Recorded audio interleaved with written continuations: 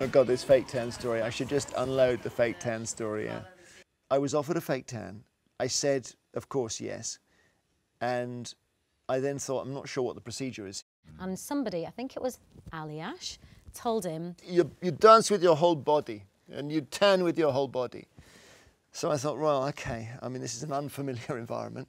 Last time I was here, I was doing an election, so I'll do what he says. Jeremy Vine turned up, and the girl was like, I'll just let you get ready, I'll be back in a minute. He goes, yeah, sure.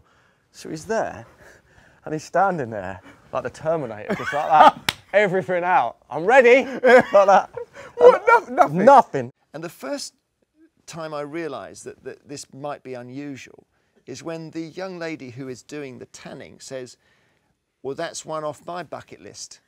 So I said, I thought everyone came. She said, you're the first in all the years. Oh, Aliash. Aliash did me completely.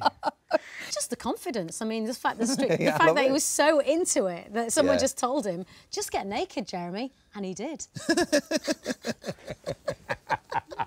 I can't believe you. I'm Are you still blushing? so embarrassed by it. Apparently, though, he was, yeah, wonderful.